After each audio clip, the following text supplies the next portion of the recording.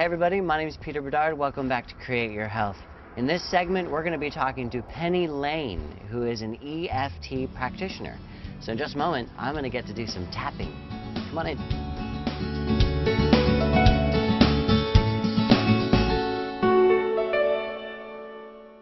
I've heard of EFT being referred to as tapping. What's tapping? Tapping is, Gary Craig calls it acupuncture without needles. So no needles involved, but we tap on the same points, very similar points that an acupuncturist might use to release blockages. So when you're working with EFT, does it work on the emotional, the physical, the mental? Oftentimes, while we're doing the tapping and we're saying, I deeply still love and accept myself as I am, other thoughts come up. So by tapping here, I'm affecting my subconscious and conscious belief systems? Absolutely. So there's an energy meridian in my hand that is connected to those parts of me. With EFT, you kind of release all the barriers, all the negatives that are hindering the consciousness of what you do want, so we can let it go and bring into our lives that which we do want.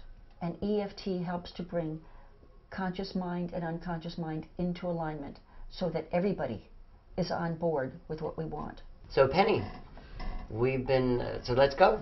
Okay, so Peter, give me an example of something you might have some blocked energy on, and then we can do a simple, quick session. Well, this show is very important to me, and I want it, there's maybe 50, 100 people are looking at it right now. We're ready to expand and bring it out to the world.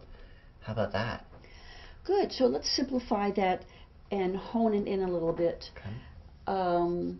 So the issue, you might say, we would want to expand viewership. Okay, so we'll call this issue expand viewership. Do you have a title for this show? Yeah, Create Your Health. Okay, yeah. So expand viewership for Create Your Health. Okay. There's your issue. So we start, as I said, on the karate chop point, KC point. So even though I have this concern. Even though I have this concern. About expanding the viewership for my current show, Create Your Health. About expanding my viewership for my show, Create Your Health. I still deeply and profoundly.